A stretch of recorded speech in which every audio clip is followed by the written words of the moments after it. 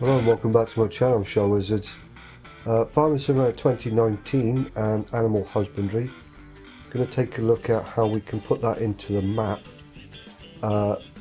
as kind of a semi-prefab setup. Now I'm going to be using the Giants Animal Husbandry placeables for this particular video, nothing custom or anything like that. I was going to go down the route of building up some sort of custom setup, and then I thought, well, let's get to that some point, but for now just going to work with the standard placeables that we get in the game and how to get them into a map at the start of a new game save. So I've come into game to start with. Normally I start in the editor, but this time I've come into game because with the animal husbandry, it doesn't matter whether you're working with cows, sheep, pig, whatever, it has a lot more attributes to work with, because obviously it requires food and water and straw and all that other stuff. There's a little bit more information that needs to be added into the default items XML. If you just put the location and rotation for the position of wherever you want it to spawn into the map at a new game save, it's not going to understand what you're asking of it because of all that information that's going to be left out to do with how much food and straw and so on it does or does not have. So the only way I know how to do this within the placeable system that we now have in the game is to actually come into game to start with, and then place down the animal husbandry anywhere on the map, doesn't matter where it is. So what I'm going to do is, I'm not sure if I've got enough money, but we'll see how we go. So let's just do just about, I think. We'll work with the cow pasture. This is the small one. It will be the same if you were working with the larger one, but obviously you need to create a slightly larger area for it to fit into and whatever else. So I'm going to work with the smaller one just because I don't have enough money to buy the bigger one. So I'm going to basically find an area. Now I've created a bit of an area over here somewhere, and it doesn't look like I own the land. So I'm just going to purchase some land and then I'll come back and we'll continue. So clearly there you do need to own the land before you can obviously put the placeable down. That's just part of the game mechanic to do with this new farmland system, which is fine. So now that I've actually gone ahead and done that, I should be able to put this down. I've actually given myself a bit more money, so I can work with either of these, doesn't really matter. We'll use the large one now that I've actually got some money to do that with. So just put it down anywhere you can on the map. Like I said, doesn't matter where you put it. So we'll put it down like so, and then once it's actually placed, you know, we're good to go there. So this is what we would potentially end up with in a new game save once all of the parts are joined together and it's completed. So you would not have to purchase it, it would be there at the start of a new game save. That's the idea anyway. So now that I've actually put it on the map, what I'm going to do is save the map, and this is really important. Save your game position where you are. So I'll go ahead and do that. Now what I'm going to do is quit out of the game, and I'll show you how we can join all those parts together.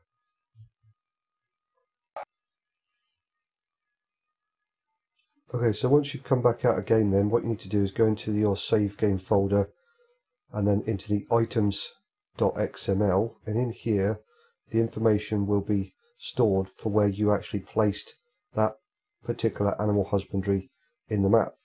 So what I can do then is take all of this information here, make sure you only get what you need there from the items to items, or item to item, including all of the relevant information for whichever husbandry setup you're going to work with. Now I haven't got a lot in here because I've deleted most things from this sample mod map, but if you're working with a different map, this might be full up with lots of different things. So you'll just need to either do a search for it or scroll through and find what you need to find. So basically I can just copy this information out of here, then I go back into my sample mod map here, go into the default items, and I can then add that in. So if I create some lines here just to split everything up a little bit so you can see it clearly, I can then paste that into there. This particular path file name, you don't need to change that if you're working with the Giant's own in-game placeables. If it was a modded one, then you potentially would have to point it into the right place for your mod directory or wherever you're going to put it. And what we're going to do is save this I can close that save game down and close this down for now. And then what I will do is go into the actual map itself in the editor. And then the procedure is pretty much exactly the same as all of the other placeable stuff. You now need to actually import it into the map and then place it where you want it to spawn in. So if you're going to create an animal area, for example, you would build up the area with the trees and hedges and grass and dirt and whatever else you want to put down there. Then import the actual animal husbandry. So if I come into here and then just go File, Import, I'll go into my installation folder under Placeables and then Animal Husbandry. Obviously make sure you're working with the same one that you took the information from, so Husbandry Cow Large. So I'm going to import that in, and I can just go Control B and place it on the map where I particularly want it to be. And then once you've actually done all of that, the next step is relatively straightforward.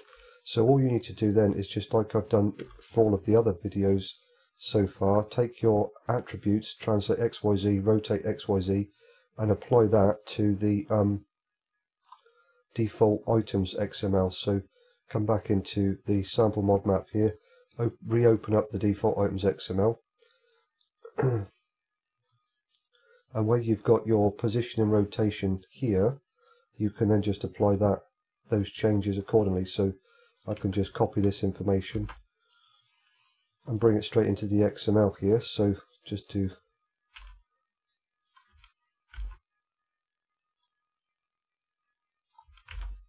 like so.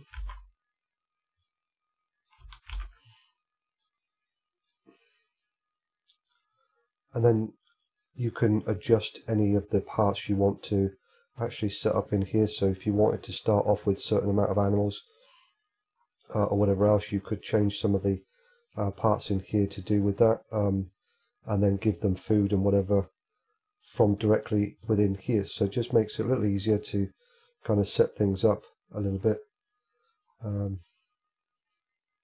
Just trying to see, doesn't actually say in there, from what I can tell, age, price, how many animals there actually are.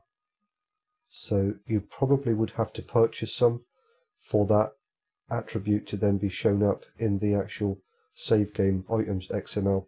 So when you place it in the map, if you wanted to start off your map with a cow husbandry already progressing with X amount of animals and they all have their own, certain amount of food in each one, then you probably have to buy those animals in game, then save your progress, and then take that information from the save game items XML, and that would include the system would then generate that extra information to tell you how many animals you have, and all the rest of it, and you can then adjust the field types of whatever food and water they would start a new game save with.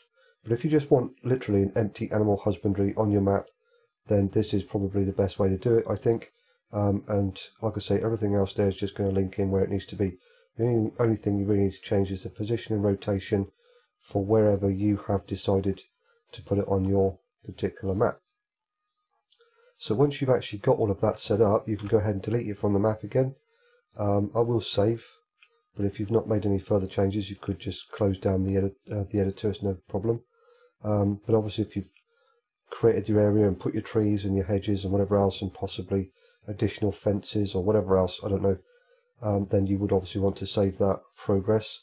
So go ahead and save the XML now then, and close all that down, and you're pretty much good to go, because everything is linking directly back to the installation folder. So there's no extra texture files, you don't have to even do any kind of adjustments to the XML, because it's literally all pointing back to the installation folder for the game. So it can use this standard XML here, and then generate what it needs to generate. So what I'll do is I'll go back into game and we'll just check that it actually does show up and all the parts function as they should do. Okay, so let's just see if that worked. Quick and easy way is to actually just go into your escape menu here. Because I haven't purchased the area, it's probably not going to show up, but it does show up on the map itself. cow pasture, and I can then teleport directly to it. So it is all here. Our gates do open. We do have the actual triggers all set up and everything else. So you know, you can now go ahead and purchase your animals or whatever else, and you know, do what you need to do. And now that I've purchased an animal, it does show up in the actual menu here. So, and if I actually go into the system here and bring up the lands, I don't own this land. So as a single player, even though I don't own the land, I'm still able to actually use the cow husbandry placeable as a imported kind of prefab setup, you know, starting with this in a new game save. So for single player use, this could potentially be a good thing, because you could have an animal husbandry area on the map that you could use even though you don't actually physically own the land around it. So you know, if you wanted to kind of get a bit of a head start with your animals, this is a good way of actually getting it into a map, and kind of setting it up from there. Now I'm not entirely sure. There are some things that could potentially cause some problems if you don't own the land. You know, you'd have to test this out and actually give them all the required feed and whatever else, because obviously you don't own the land. It might not tip into the trigger. I'm not sure on that. I guess what I could do, let's just test a couple things out, because if I come over to here, I'm curious myself to see if this would actually work or not. So if I let's get some money going on first of all, because I haven't got any money. So we'll do something like that, and then if I come over to the trigger here, we'll just get a telehandler, and we'll buy that,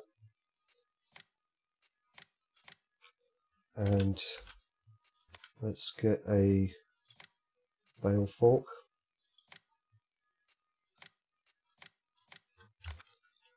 and some bales. So if I do a straw bale, I'm just going to do one, don't really need to do more than that, and I'll do a hay bale. We'll just test those. I'm not going to get into testing a million different things here. I just want to see if they will actually accept any of the products, even though we don't own the land. Now in a multiplayer scenario, I'm not entirely sure how that works. I don't have a multiplayer server that I can upload this stuff to test, unfortunately. I may look into buying one, or getting one I should say, just to cover all the bases kind of thing, so I can test stuff in a multiplayer scenario for you guys. But the last server I had, the only person that ever played on it was me. So I was paying quite a lot of money to play in single player. Seemed a bit pointless, but we'll see. So if I come on over, I'm pretty sure that the straw trigger does contain the ability to accept bales. I don't see why it wouldn't, so let's just drop that into there, and of course it doesn't. Or is it because I don't own the land? I'll tell you what we'll do then, is I'm just going to go back over and get the hay bale, and I'll see if that's accepted in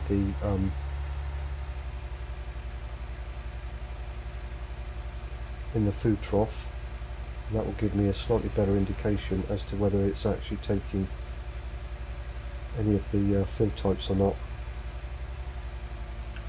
I've only just started to mess about with the animal stuff, so I'm not sure what triggers are set up on the actual troughs or whatever. But it would seem a little bit weird that you couldn't give the cows straw in bale form. It would be a little bit weird, but you never know. So let's just see if it will actually accept this bale in one of these triggers. I do think that in previous versions, even if it was on the spike, as soon as you put it close to the trigger it would disappear, but now it has to actually be off of the spike, the bale spike, for it to register that it's actually a bale or whatever, and it will be accepted. So from that I'm going to assume then that there is no bale destruction trigger for the straw, so it must be put in has to be put in loose. What I might do, I don't know if this will work, but we'll try it, let's see. I'll pick this bale back up again if I can.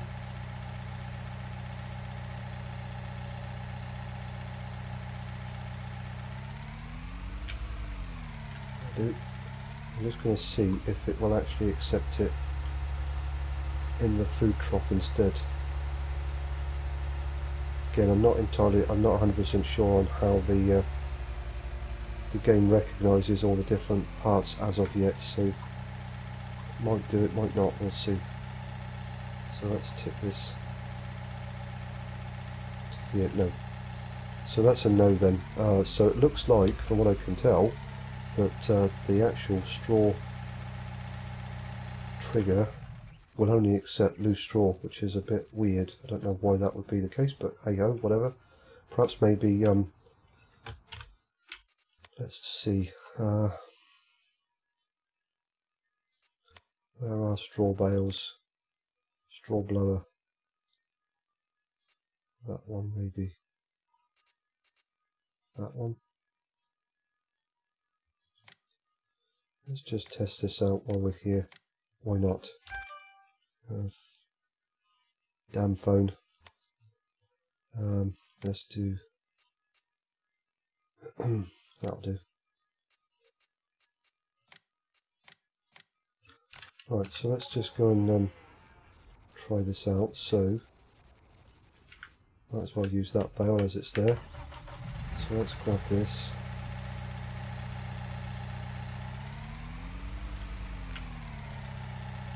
See how this works. I must admit I'm not really a big fan of bales, so I generally do pick up stuff with a loading wagon so it's loose. So anything I've done with the animals when it comes to straw has always been in loose form anyway. So I don't have any loose straw to test, so I figured I would just try a bale, but clearly that is not didn't seem to want to play the game there. So right, let's just see if we can get this into here. Apologies for my driving skills and whatever else. I'm not the greatest with any of this stuff. Right, let's try that. So let's see what happens. I haven't used one of these in a while.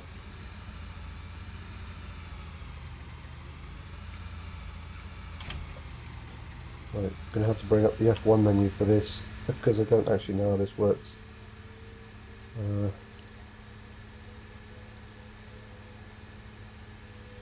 Open door. Do you have to have the door open then for it to work?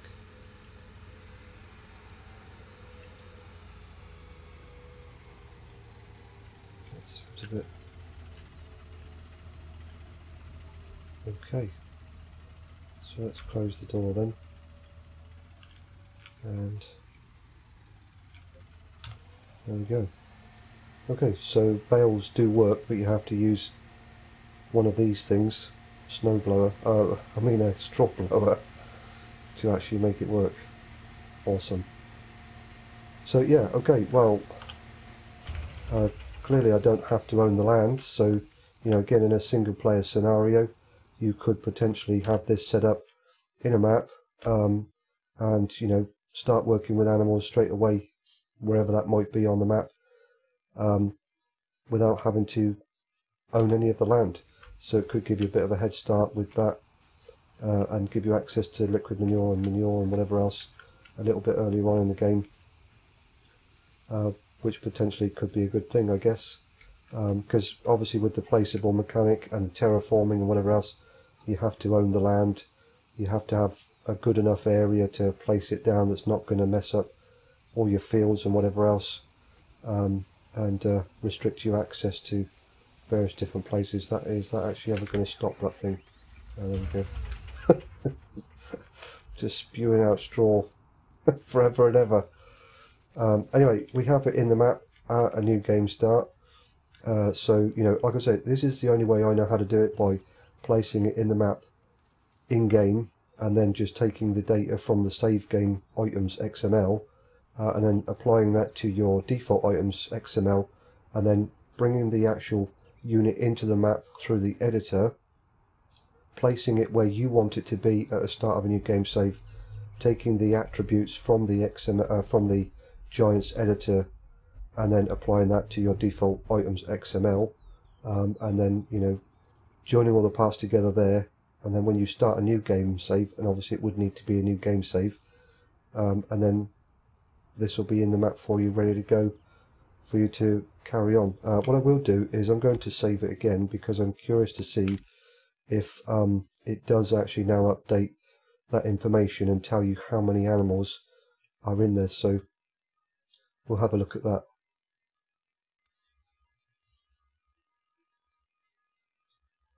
Okay, so if we go into the save game again and go into the items XML, I actually did buy a few more because I wanted to for it to show up the differences.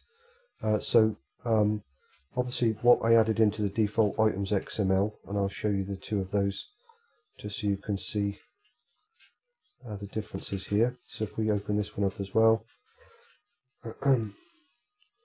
you can see on this side it doesn't actually mention anything about the animals because I hadn't purchased any, but on this particular side it shows module animals, and then basically the different types of animal that I have purchased and their dirt scales. So if you particularly wanted to start off a save game, a new save game with not only the animals in the map or in the husbandry setup, but whatever else, you could theoretically just, like I did at the beginning of the video, place it in the map, buy some animals, and then save your game, go into your save game folder, into the items XML, and then up the amount of product that they have, so I could come into here and change all of these depending on what I wanted to start off with. So add in a load of grass and hay and grass and silage and whatever else, or do all of that in game if you wanted to, set it all up in game, then save the game, come out, go into your save game folder, open up the items XML, and then literally copy all of that straight out, and then just put that directly into your default items XML, and then when you start a new game save you'll have all of these animals already in the map, with their appropriate amount of whatever you choose to give them.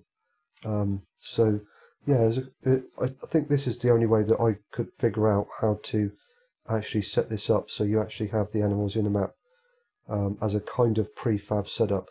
You're still using the placeable spawning mechanic of the game, which, you know, you could look at it either way. For me, I want to be a little bit more positive about it, so doing it this way, if you're going to work with the standard husbandry setup from the base game maps, or the placeable system at least, then you're not adding any additional textures into your sample mod map, your modded map or whatever else. You're just linking everything back directly to the installation folder, which everybody will have access to. So you know, that's quite a good thing in my opinion. Now when it comes to customized animal husbandry areas, then, you know, that's going to be a little bit different. That will then require all of the textures and the i3Ds and everything else similar to the biogas facility that I did in my first video for FS19. So yeah, there are ways and means. You just have to, you know, work with that and then see what you come up with. I'm ShyWizard. Thanks very much for watching, and I will catch you on the next one.